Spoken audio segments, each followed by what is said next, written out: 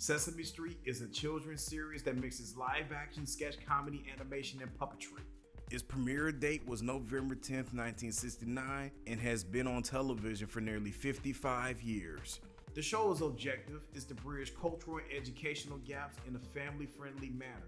As a kid, I grew up watching Sesame Street, and my favorite characters were Elmo, Cookie Monster, and Big Bird.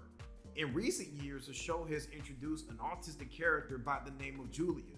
Julia's creation was originally done so with consultation from the Autism Self-Advocacy Network, and to provide realism, her puppeteer Stacey Gordon portrayed the role as she's the mother of an autistic child, while Christine Ferraro, who wrote the Julia segments, was the younger sister to an autistic brother.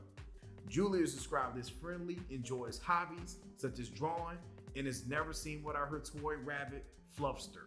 She also has a supportive family that consists of her EMT father, Daniel, her art teacher mother, Elena, her older brother, Samuel, and their pet dog, Rose.